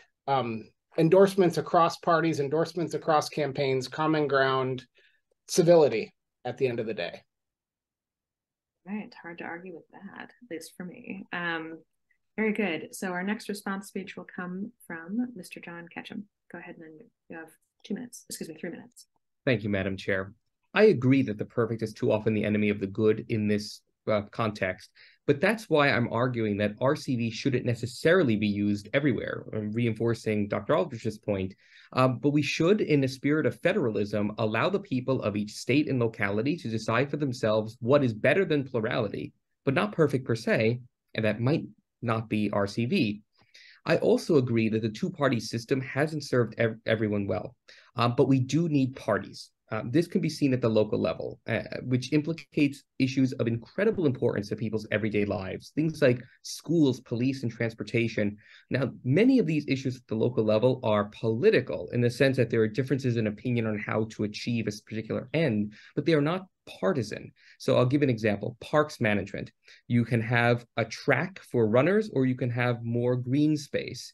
There is no real way to say that that's a conservative or liberal, Republican or Democrat debate, but it is a political one. There are going to be vigorous discussions and contestations about that issue. So parties can help coordinate voters and people who care about one issue over another. They can also help coordinate legislative activities. But it makes really no sense to decide these local matters based on whether you like Joe Biden or Donald Trump. Now, parties don't like RCV because it often takes more control away from them. And I say, let's, especially at the local level, let's give them more control, but let's have more parties and let's have them compete against one another. And that's what party list systems accomplish. I'd also like to elaborate briefly on the issue of voter information. And this is actually an argument against RCV. It affects every electoral system, but it's particularly acute for RCV because although we all wish that everyone who goes to votes learns about the candidates and their policy platforms, research and experience have shown that voters rely very heavily on information cues on ballots, like party labels, to make their decisions. When there are no such cues on the ballot, they often wind up voting for whoever is most familiar to them, name recognition, or whoever is first on the ballot alphabetically, or even worse, based on their perceptions of the candidate's race or gender as signaled by that candidate's name. Now, why is this a problem for RCV? It's because voters are asked to know enough about multiple candidates to put them in a particular order of preference. So it's just a higher information burden on voters. One reason for ballot exhaustion is simply because voters don't know enough about all the candidates that are running. As we mentioned, sometimes there are hundreds. So they don't select all their possible rankings. And many times that means that the ballot is tossed. Now, it's tossed before the final round of voting, the one that actually matters. Now, low information voting can also affect state and local elections in particular because the candidates can be poorly known outside of their immediate neighborhoods, or where media is very expensive to purchase, as in New York City, or where there's little local journalism. We have to reckon with the fact that local papers have declined precipitously in the United States.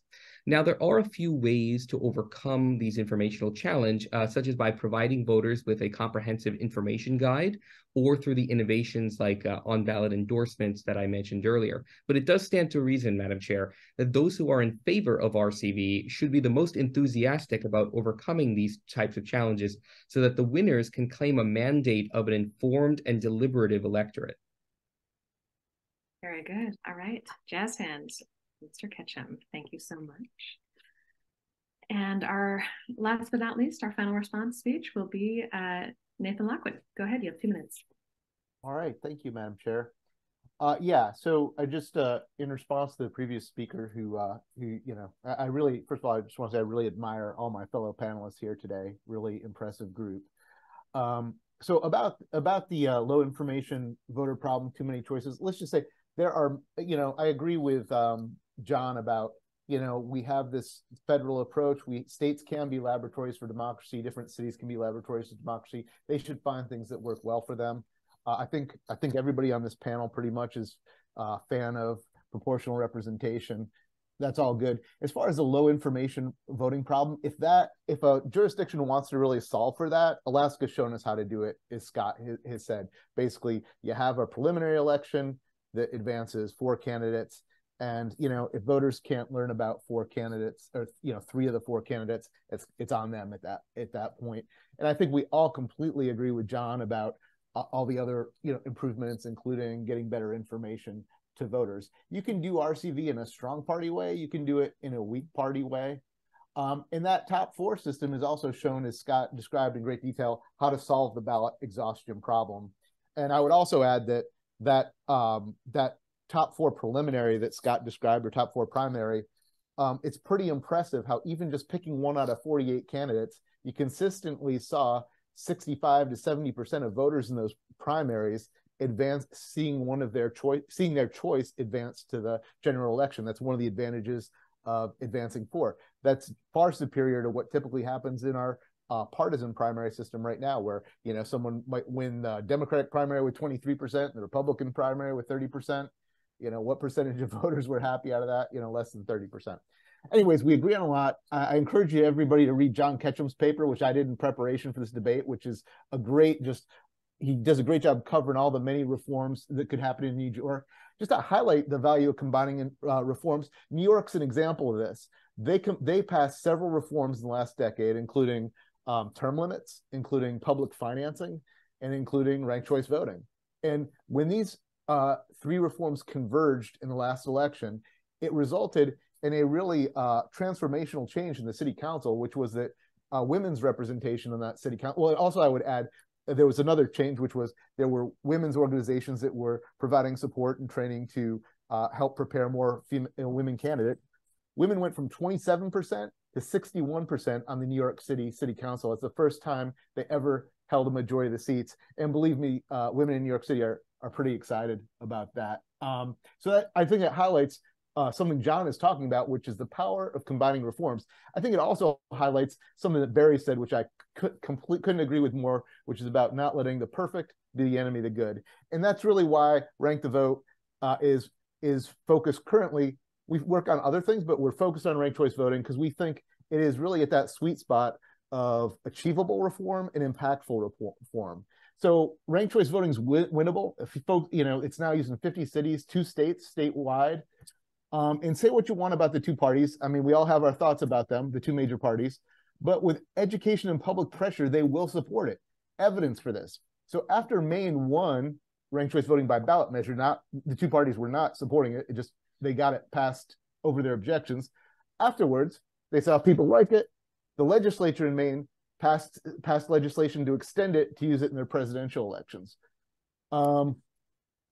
Utah, Republican state, passed RCV legislation on a bipartisan basis, signed by the governor, to use ranked choice voting in local elections. In Virginia, when the Dems came to power, they passed RCV enabling local legislation. And Virginia Republicans discovered that if they wanted to nominate electable candidates, ranked choice voting was a great way to do that by using it in their primaries. The Oregon legislature just made a historic milestone of being the first legislature to advance statewide RCV legislation, to use it in all congressional, Senate, and then all their executive offices for state office. They're advancing that to for referendum for their voters. They're saying, we think voters should be able to vote to decide if they want to do this, which is a first. In Rhode Island, we just Rank the Vote helped. Last example, yeah. Okay, 100%. In Rhode Island, we launched. We supported grassroots activists there, volunteers there, to launch Ocean State RCV. Their launch happened to coincide with a special election for Congress with 10 folks running to fill a congressional seat in the Democratic primary. In Rhode Island, that Democratic primary is going to decide that election. 9 out of the 10 candidates endorsed ranked choice voting. 6 of them showed up at the launch meeting for Ocean State RCV to talk about their support for ranked choice voting. So it is a cultural change. They're responding to voters' reaction because voters are liking it. When voters learn about it, 60% support it. And when the politicians see that the voters like it, they eventually get on board. So thank you so much. This has been a real pleasure. All righty. Jazz hands for Mr. Lockwood. Thank you so much. Okay, so in response to popular demand, and because we do have a little bit of time, we're going to actually take 3 more questions that any panelists will just be thrown out to the panel. And so for the first one, Eric Bidstrup, I've just brought you in. Go ahead and ask your question to me. Great, thank you. First of all, thanks to the Braver Angels for hosting this forum. I love the civil dialogue between all of the participants. It's just fantastic to hear. My question is primarily directed at the negative representatives, Mr. Aldrich and Mr. Ketcham, but open to all. For the negative speakers, the objections that I heard didn't seem to really be about ranked choice voting proper, but rather that it is not a singular panacea and that a broader set of reforms are needed. My question to you, in the spirit of a discussion on ranked choice voting, how would you rank your top couple of additional reforms beyond ranked choice voting that you would love to see? Thank you for the time. All right, great. Either John can go first, up to you. I'll start off. So I would like to see a way to resolve gerrymandering. And secondly, a way to make voting as easy as possible for as many in the electorate as possible. Those are the two things that I would take as the very first shots out of the reform agenda. I would have to just add to that.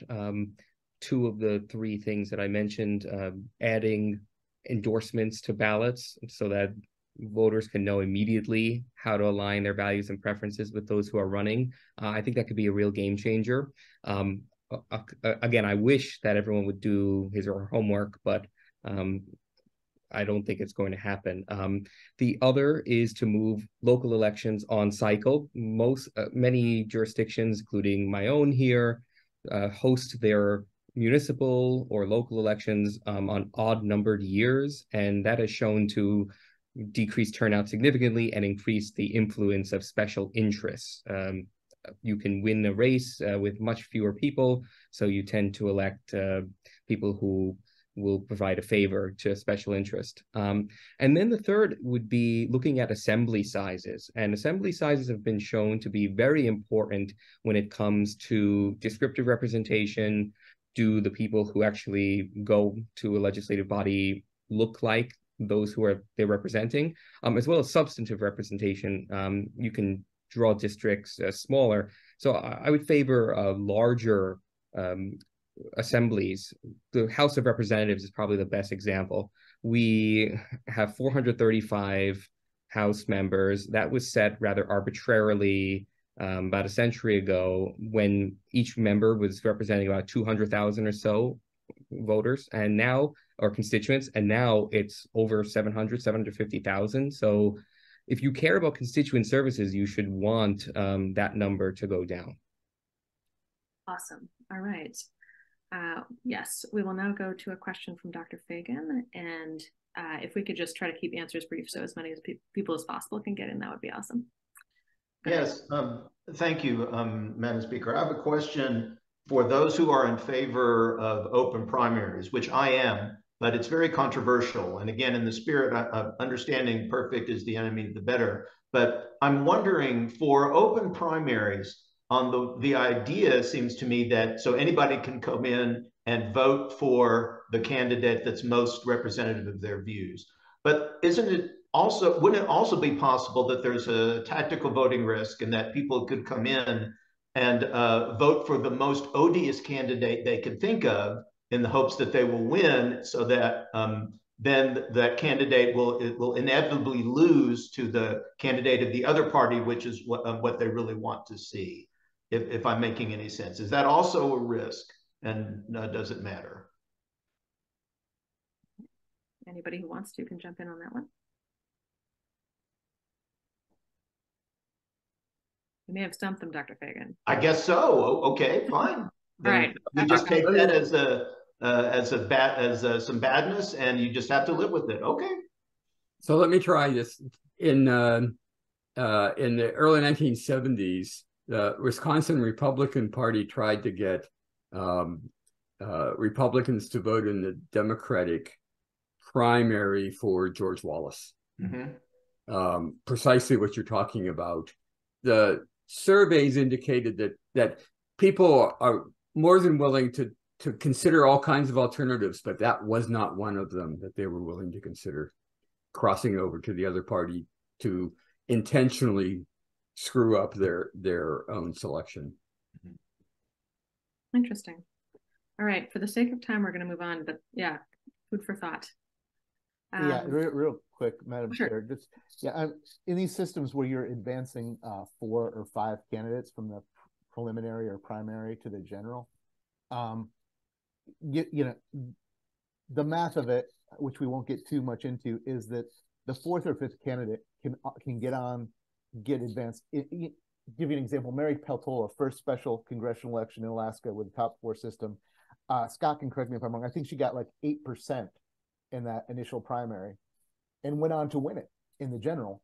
But my point is, if you're in this situation, you know, getting people to vote for the, you know, opposite side, some weak candidate on the opposite side, it's not going to be possible for them to knock out a strong opponent when that strong opponent could get on with 8% of the vote. And with a top five system, that's going to go down even lower. So that's just thought there. Thank you. Susie Ammons, go ahead and unmute. Ask your question to me. You are unmuted. Great. All right. Thank you, Madam Chair. Thank you all. This has been really so educational for me. My question is, I'm in California. How would one get these steps? What would be the first steps to get RCV in one state? How would one go about doing that? Yeah, so first of all, my apologies, given that when you said you lived in California. Of course, it's a wonderful state, but it's also a one-party state. And in fact, it's my understanding, and I'll leave it to my more experienced colleagues to weigh in more detail, but it's my understanding that California supposedly at least once considered and rejected it. But again, there's no surprise. It's a one-party state. Why would one party agree to anything that is potentially a risk to their power? And we've talked, as has been mentioned before. So awfully sorry about that. Good luck, and I'll defer to my colleagues to offer more detailed strategies. Yeah, I mean, I would follow up on that and say, you know, the crown prince of the Democratic Party in California, Governor Newsom, is staunchly against ranked choice voting and actually sent some quotes up our way to try to get Democrats to vote against us. I mean, the answer to me is take it to the streets. You know, in Western states like California, like Alaska, you can do a ballot measure. Go do it, build a movement, and, you know, see what happens. It's been systems like Alaska's have been on the ballot twice here and in Nevada, and it's passed both times. So give people a choice. Because the people who have, I mean, the people in power, they have gotten in power by playing by the rules of the old game. Not a lot of people get to the Super Bowl and then want to agree to change the rules because they're winning under the old rules.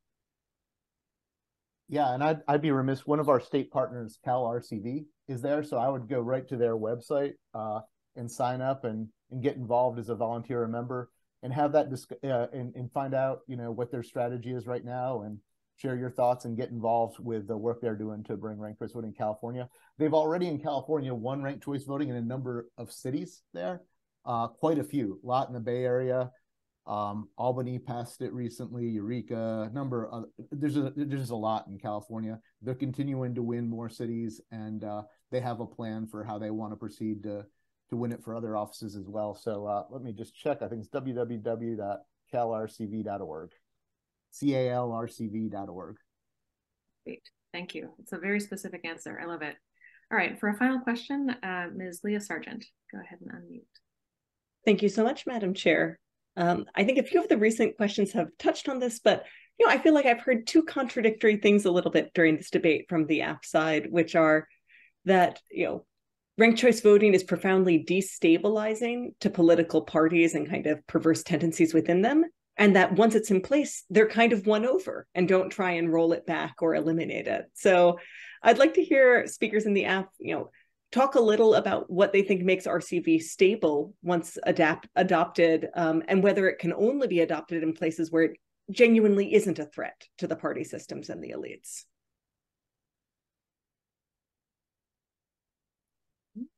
Barry, Scott, or Nathan?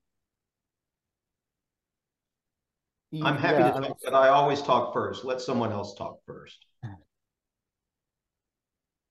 Scott, how about you? Yeah, I mean, I guess I would say that a couple things about that. I mean, people have recency bias. Up here, our strongest opposition is Republican opposition, quite for the simple fact that Mary Peltola won. Never mind the fact that she's a blue dog Democrat and probably very, very close to the political center. interestingly, we had a 2-term Democratic governor because the Republican Party had a civil war in the 90s. And Republicans, representatives of the Republican Party, actually put a ballot measure on the ballot to have ranked choice voting in 2002. They ran a horrible campaign and they got beat 2-1. And it didn't deal with the primary problem, but they had John McCain doing ads for them and so forth. So it's really a matter of recency bias. Right now, Democrats up here appear to love it, and I think that's due to Mary Peltola winning. Although I would point out we had 3 statewide races. We elected a very conservative governor. We elected a moderate Lisa Murkowski, Republican, and a moderate Democrat. Same electorate picked all 3 people. So I guess I would say, to me, that looks like the system working. And elected officials, they've tried to repeal it in Maine. The people have rejected that a couple times. I think ultimately the muscle memory is tough, but those people want to stay in power. And if the people show that's what they want, at some point they go along for the ride, I guess would be my advice. Great. Gary? Let me just say that, just so we're clear, there are instances of cities adopting RCV and then repealing it. So I want to, concede that to the negatives up front. So it's not once you get it, then it's all peace and love and everybody sings Kumbaya. That does not always happen. But that said, I'll just agree with what Scott said. Excuse me. And that's all I'll say. All right. Nathan? Yeah, just real quick. Yeah, so I mean, agree with the previous speakers. I mean, surveys of voters, whether it's Alaska or Utah or Minneapolis or whatnot, in general, they overwhelmingly are satisfied with the system, happy with the fact they adopted it. In New York, I think the figure was like 75% wanted to keep using it, and over 50% wanted to use it for more elections, not just their local elections. And that's pretty typical. And the longer people use it, the more they tend to like it. As Barry said, yeah, there are cases where it's, poorly implemented or, enacted in a way that sort of catches people by surprise and they don't understand it. And in a small handful of places, it's been rolled back. And some of those places have then voted it back in again. But yeah, I think over the long term, it's quite stable. I think, as Scott said, the opposition will die down as they see people's satisfaction persist. All right. If I may just add that there were a few reasons why people oppose RCV. I concede that the polls today, surveys today show that most are indeed satisfied, but older voters and Republicans show higher levels of dissatisfaction with RCV, perhaps expectedly. But the 2 fundamental reasons are that people don't like unexpected results, and that can come from behind victories. Doesn't happen often. It's under 5%, but Jared Golden in the 2018 New Hampshire race, for example, was a come from behind victor. And those kinds of unexpected outcomes lead some people to think that something is amiss. So the very mechanism that allows ranked choice voting to be so appealing to many is also what leads to great skepticism. And the second reason why people oppose it, especially party officials oppose it, is because of this vote leakage problem. When you have a candidate from a major party and that person is eliminated and the votes from that individual goes to the opposite major party or a very different second minor party, that vote leakage problem was the primary cause of the demise of the single transferable vote reforms that swept the country in the middle of the 20th century, and is largely the reason why, with the exception of Cambridge, Massachusetts, none of them have retained it. Even New York City, where we used to have the single transferable vote, multi-member districts, all of that, but now we've replaced it with single-member district RCV, single winner style. So if you're interested in the dynamics at play there, I highly recommend the work of Jack Santucci, who I mentioned before, and his book, More Parties or No Parties, which was released last year. All right, one more round of jazz hands for these questions and excellent answers. we are moving to the final section of our evening, which is quick. It is our debrief. And then we'll just have a few closing announcements and wrap up. So for this section, we will invite everyone to answer these two questions. What did you learn tonight, and what did you enjoy? And so panelists, you'll get to answer those. And I'd like to invite attendees to put their answers in the chat. We're opening it for you now. And we also have a poll. So Leslie, go ahead and launch that. And then panelists, I'll call on you in a minute. So you have, once again, attendees, you have 1 minute to answer this.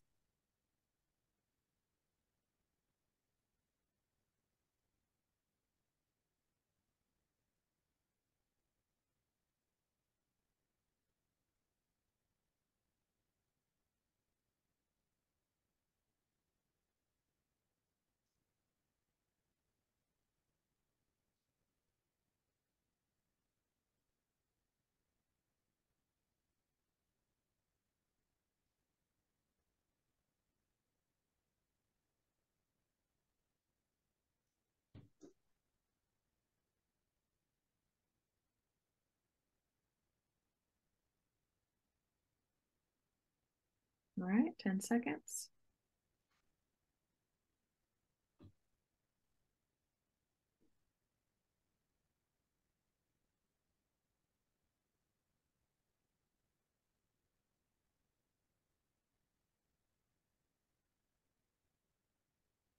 All right, thanks everybody. So let's see what we got.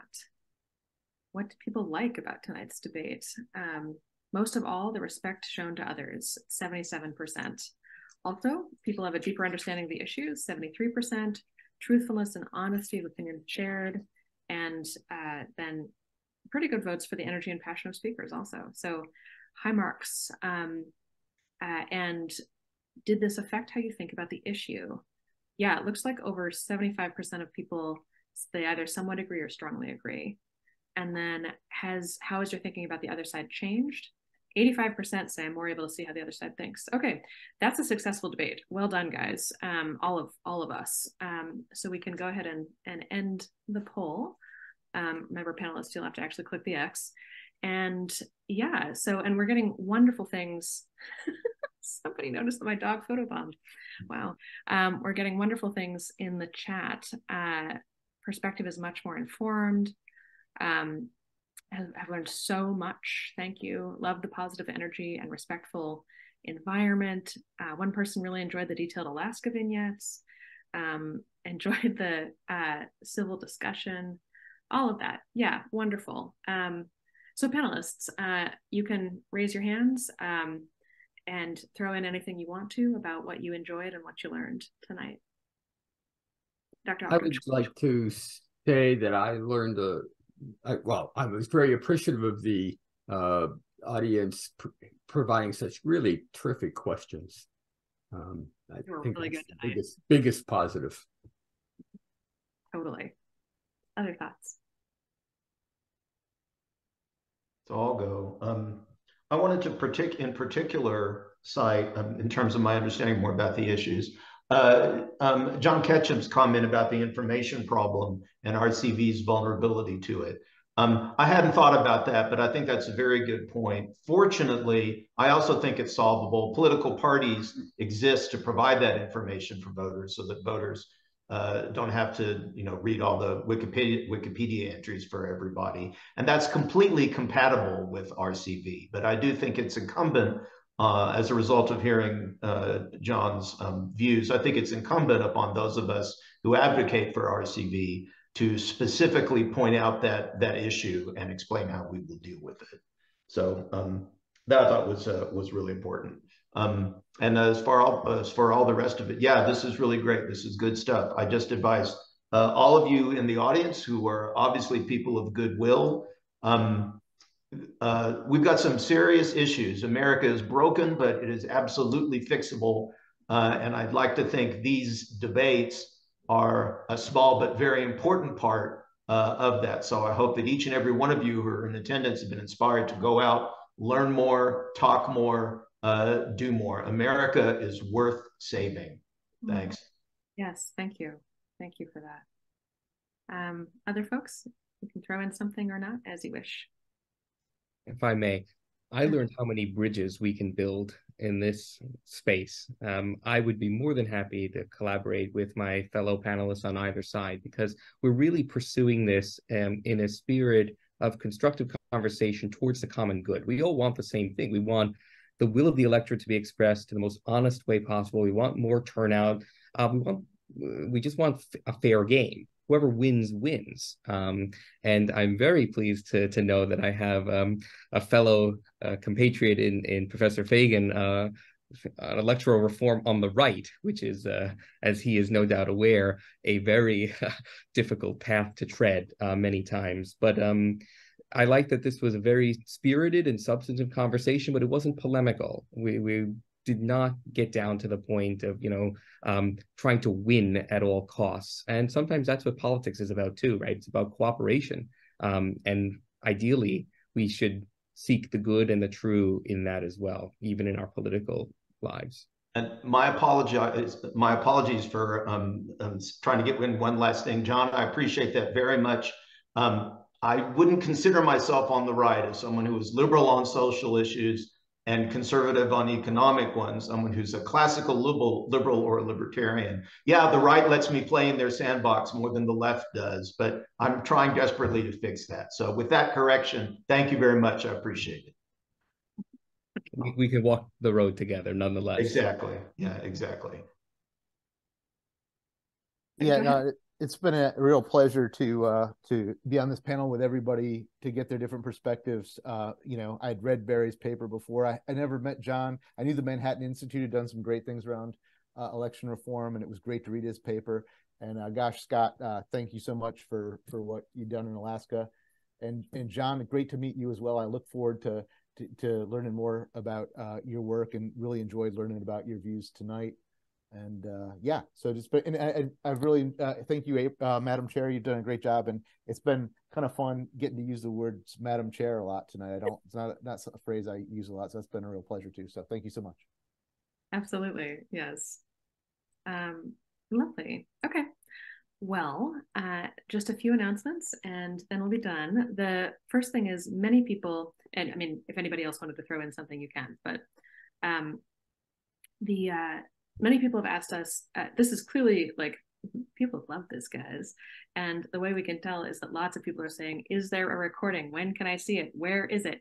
And the answer is there is a recording. It will go up on the Braver Angels YouTube channel, probably around Sunday or Monday. It depends how fast we can get that to happen. But yes, this will absolutely be shareable.